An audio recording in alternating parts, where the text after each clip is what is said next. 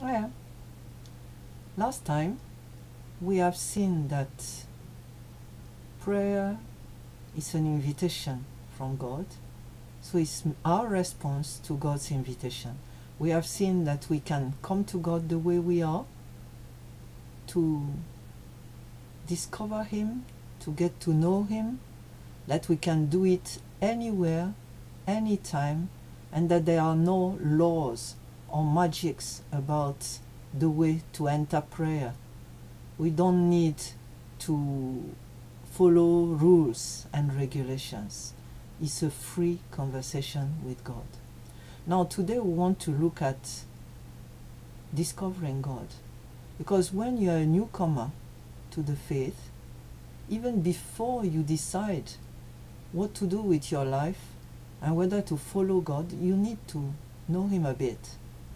And I invite you to open the Bible to what is called the New Testament. That's the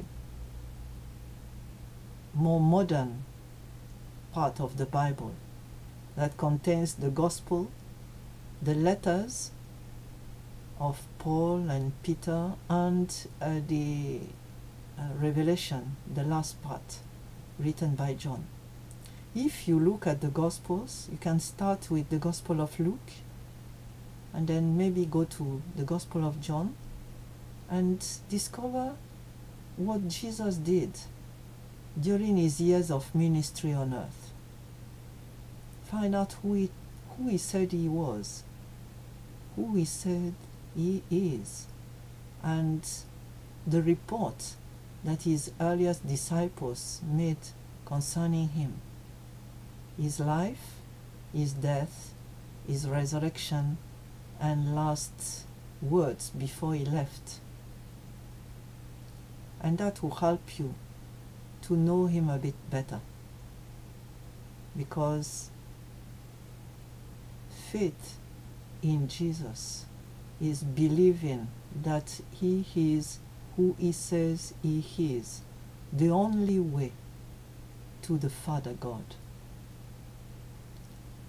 Another thing we want to look at is prayer as a conversation is already recorded in the Bible, in particular in the Psalms, at the center of the Bible.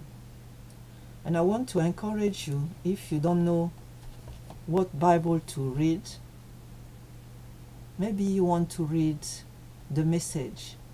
That's a modern version of the Bible, or the New International Version, the NIV.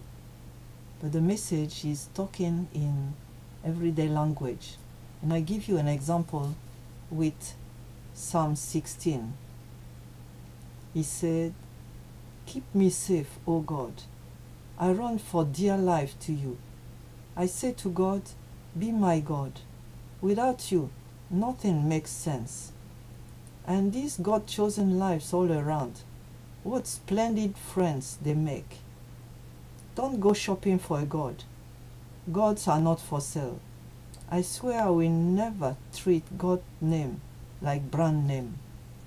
My choice is you, God, first and only.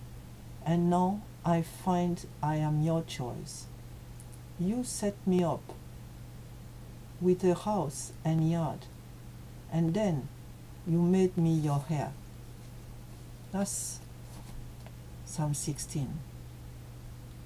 And you find that many of the Psalms are actually recorded conversation.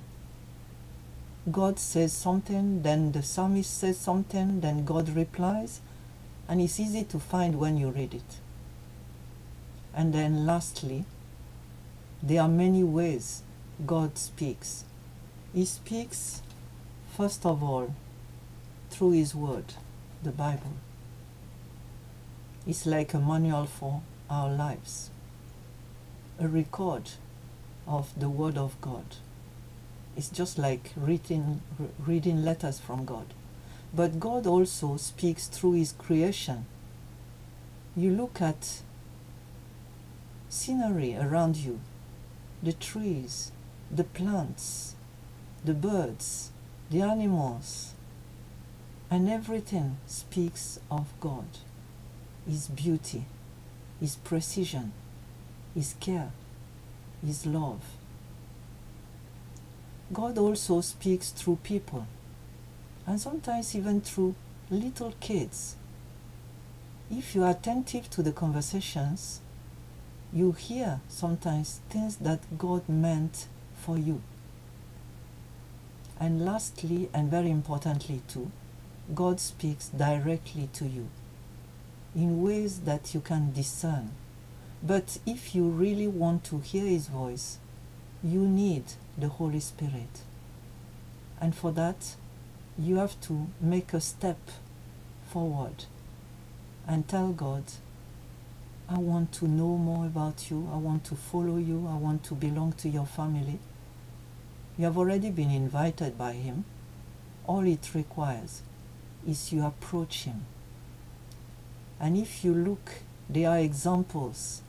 First of all, in the Bible, the prophet Isaiah thought he knew God until in chapter 6 of his book of Isaiah, he said that he had a revelation of God the day King Uzziah died in his time. He saw a revelation of God, and his first reaction was, oh, I'm so ugly, I'm so sinful, God is so holy. He realized the stark difference between him and God, and that led him to ask for forgiveness for having missed it. And we all know how sorry we are sometimes when we realize that we didn't do or we didn't say what we are supposed to do and say. And that is how our life as friends of God, as children of God, starts with a recognition of who He is, the one you have discovered through the Bible, through the Gospels, through the Psalms, and then a realization that you cannot match that you know that you are not a perfect person. Far from it. We are, none of us are. And so we have to ask God to forgive us for all that we missed all along the years, and a surrender to the Lord. But it's not a flat submission. It's entering a family where God is going to bring you to the highest you could be, the perfect person He has dreamt of you. So it's not a submission and a smashing of you. It's a discovery of the real you as planned from eternity. The real joy, the real satisfaction, the real peace. And I invite you to enter that family, to come to know God more. And if you do that, when you do it, then you will start learning how to talk to God.